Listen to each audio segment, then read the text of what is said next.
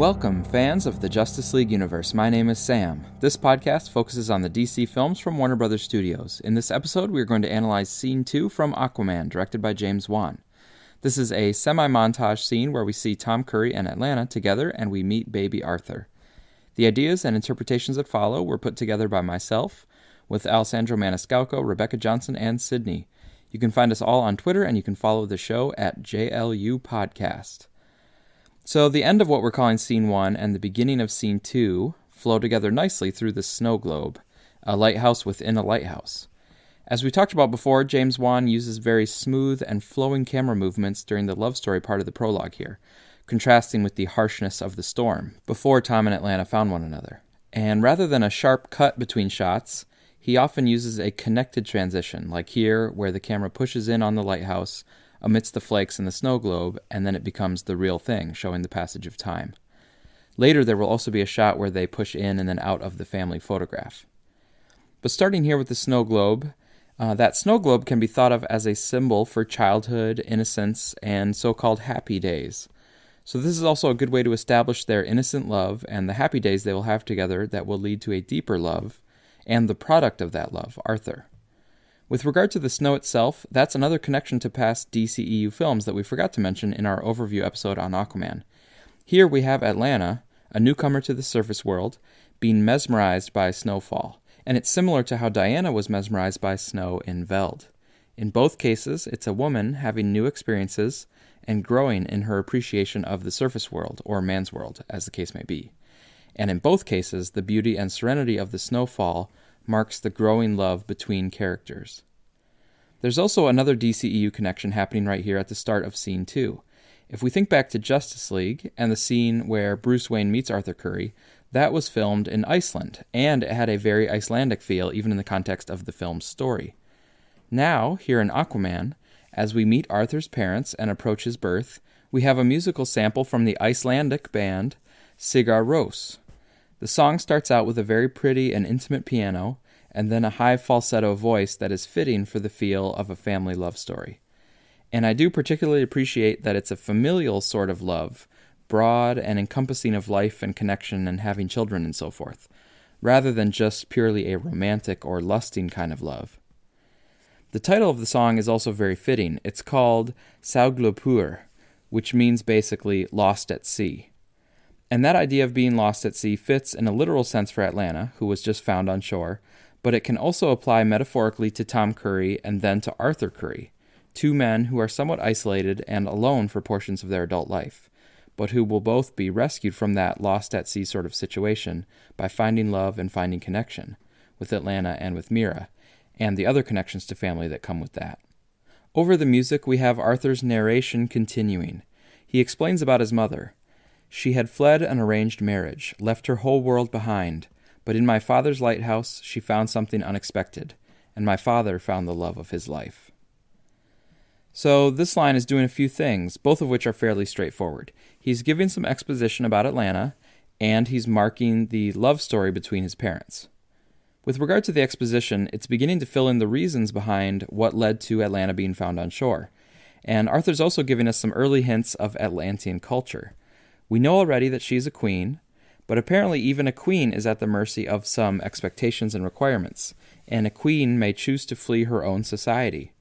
It harkens back to European history, even into the modern era, where royal families from different kingdoms would arrange marriages as a form of pact or treaty, forging new alliances. For Atlanna, it's somewhat interesting that her decision to flee an arranged marriage has led her to Tom Curry and will end up actually producing a relationship that does form a new alliance between Atlantis and the surface. But with Tom Curry, there actually is love at the root of that relationship, so maybe that gives some authenticity to the connection, rather than a bond that was explicitly and politically for the purpose of a bond. Maybe if you just force a marriage to try to make an alliance, it doesn't work out as well as here, where love naturally leads to the opportunity to forge an alliance. Here, Arthur doesn't specifically say why Atlanna was fleeing her arranged marriage. The trope would be that it was a loveless marriage, or her heart wasn't in it, because often in stories and films, arranged marriages are contrasted with true love. And that's the implication here, because in the same line, Arthur says that she fled an arranged marriage, and then he says that she was the love of his father's life. Later on, we will see another arranged marriage in the case of Mira and Orm, a linking between the kingdoms of Atlantis and Zebel. And although that is a loveless arrangement, Mira will break from Orm not to seek true love, but instead to stop a war and save her people. It's also very possible with Atlanna that she was not fleeing Atlantis to seek out her true love, but maybe she was leaving because King Orvax was simply a cruel or terrible ruler. Whatever it was a big decision, because, like Arthur said, she left her whole world behind, just as Mira will do, and Arthur will make that connection when he is finally empathizing with Mira on the plane. But we're getting a bit ahead of ourselves. Right now, it's all about Atlanna and Tom Curry. The montage here communicates strong affection between them, and they both seem to be genuinely good people and comfortable around one another. As they're sitting in the living room, we can hear on the TV that Hurricane Arthur is due to make landfall soon. And by the way, there was an actual Hurricane Arthur in July of 2014, hitting not Maine, but the North Carolina region of the eastern U.S. There was also a tropical storm Arthur in 1984 and another one in 1990, but neither of those work with the in-universe timeline of this being about 1985 or 1986. So the filmmakers must have just wanted to have this moment of banter about the name Arthur, and they wanted to have it spurred on by something that was coming ashore from the oceans, like a hurricane. As Tom moves over toward Atlanna, he says, "How about Arthur?" This is a great example of very efficient storytelling. The filmmakers don't have long to establish this love story, but it's an important foundation for the film, and they're doing a good job of establishing it by relying on music and body language, and then a line like this that does a lot of work in a short amount of time. Right away, just from that short line, we know that Atlanna is pregnant and that they've been having conversations about what to name the baby. Atlanna responds playfully, "After the hurricane?" And Tom says, "After the legend. He's a king, isn't he?" This is an explicit connection to the legend of King Arthur. There are debates about whether an actual King Arthur existed in Great Britain, but of course the stories are very famous. There are several versions of the story, such as an old one by Mallory, stories in the 1800s by Tennyson, and the 1958 novel by T.H. White, which is the one I'm most familiar with, The Once and Future King. And of course there are also many movies, such as The Sword and the Stone from Disney, Excalibur, which is a particular favorite of Zack Snyder, and most recently King Arthur Legend of the Sword by Guy Ritchie, a version that I like quite a bit. The aspects of the King Arthur story that are probably the most relevant in conjunction with Aquaman are, first, that Arthur is the rightful heir to the throne, but he grew up not as a prince, but away in much more humble circumstances. Second, that Arthur returns and claims his throne by pulling the magical sword Excalibur from the stone, just as Arthur Curry will reclaim the magical trident. And third, one of the most important lessons Arthur learned in The Once and Future King, and he learned it before he became king, was that violence is really only justified if it is used to prevent war or to prevent further violence. And that is precisely what we'll see with Arthur Curry, as in the climax of the film we will see that he does ride in violently on the Carathan, but it is for the purpose of stopping a supremely deadly war. Now, speaking of the legend of King Arthur, I wanted to mention something about Scene 1. A friend of the show, Omesh Singh, a.k.a. at Prime Earth Mook on Twitter, noticed that Atlanna's original white scaly outfit and her coming out of the water could have been an homage to the Lady in the Lake from The Legend of King Arthur, who is also depicted in white. And both women play a role in helping the Arthur Kings retrieve their magical weapons. So Tom Curry's quick line prompts us to draw several parallels to King Arthur as we settle in for the story of Arthur Curry, a child who will have royal blood. And then Atlanna responds and foreshadows some more of the plot and the themes of this movie. She says, in regard to the idea that her child will be a king, "He's more than that. He's living proof our people can coexist. He could unite our worlds one day." So on one level, this is a simple indication that we can expect to see a story where the main character, Aquaman, can be a unifying force between land and sea, having been born as part of both worlds.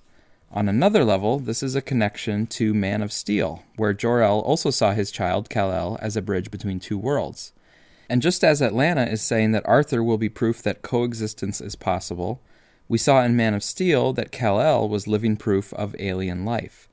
His existence was also profound in the sense of being a natural birth, embodying freedom of choice and new potential for his society, Similarly, Arthur is living proof of new potential, of positive relations between Atlanteans and surface dwellers. And on yet another level, Atlanna's line connects to the king versus hero theme in the film. A recurring idea is that there are things greater than being a king. Or, more broadly, there are greater causes and greater roles to play than perhaps what comes along with a certain title. Here, Atlanna is talking about something beyond just being a ruler, but someone who shows new potentials and new connections between people who could otherwise be enemies. Indeed, a big part of this film is about making new friends instead of enemies.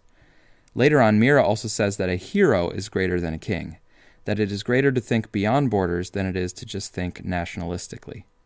This moment, with Atlanna sharing some optimism and dreams with regard to her child, is something that can really resonate with parents in the audience. When holding an infant, they represent so much potential, and there are so many possibilities that still lie before them. And as a parent, it is also natural to think about some future contributions and good deeds that your child might be able to perform in the world. This boundless potential and the parental hopes and dreams are another way to look at the connections between Aquaman and other films in the DCEU.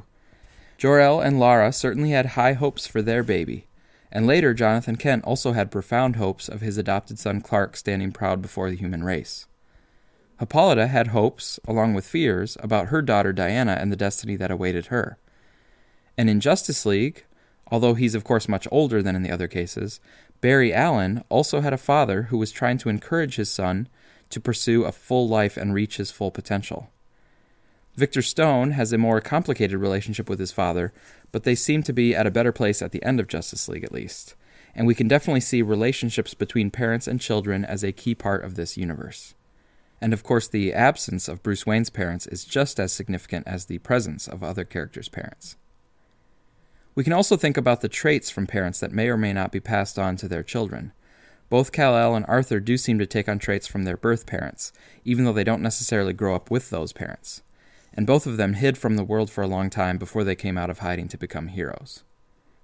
In the last portion of Scene 2, we get to see the cute baby Arthur, which is of course a straightforward way to endear the character to the audience. We are, after all, predisposed to think of babies as adorable. And we also get to see a caring and nurturing Atlanna as mother, holding up a fork and sharing fairy tales with Arthur, similar to how Hippolyta shared the history of the Amazons and the God-Killer sword with young Diana. Atlanna says, "And the trident could only be wielded by the strongest Atlantean. And it gave King Atlan mastery over the 7 seas. It made him so powerful that the ocean itself became jealous and sent a terrible earthquake to destroy Atlantis. Down it fell to the bottom of the ocean. But legend has it that one day a new king will come who will use the power of the trident to put Atlantis back together again." So this gives us some initial information about Atlantis, namely that it used to be above ground, but then sank, just like the actual legend says. It also mentions King Atlan and the trident, and notes that it was the prominence and power of Atlantis and Atlan that led to its downfall. We will later get more detail about this history from Volko and Orm in various scenes, but here it's a gentle way to foreshadow some major elements of the plot, such as the legend that a new king can come forth to reclaim the power of the trident. Later on, when talking to Mira, Arthur will refer to this trident story as just a fairy tale, but of course, as a savvy movie-going audience, we know that there probably will be some truth to that fairy tale. A couple other quick things to note here about Atlanna's interaction with her son. First of all, this is kind of our only chance to see mother and son. Later, there will be opportunities for us to develop the father and son relationship, but this is really our only shot at seeing mother and son, so it's nice that they include the moment here. It's also nice, and in fact very important, that Atlanna is maintaining her Atlantean culture, even as she has this family on the surface. She is not abandoning or hiding her own culture, which is important in a story where the main character is mixed race. Now what we are calling Scene 2 here ends with the dog barking, which seems to be a warning of danger.